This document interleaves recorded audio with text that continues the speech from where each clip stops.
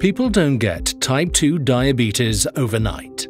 The disease develops insidiously and can remain undetected for a long time because the symptoms are mostly non-specific. Nevertheless, type 2 diabetes can be detected early, long before its onset, by means of appropriate tests.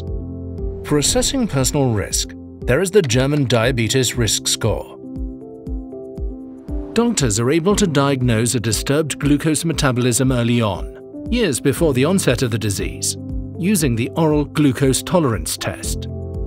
However, this test is expensive. Researchers at the German Center for Diabetes Research are currently developing a test in which increased risk of type 2 diabetes risk can be determined from a drop of blood.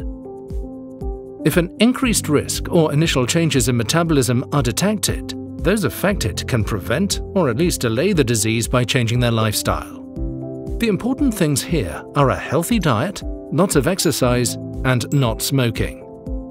Scientists are working to divide those affected into risk groups and to develop effective preventive measures accordingly.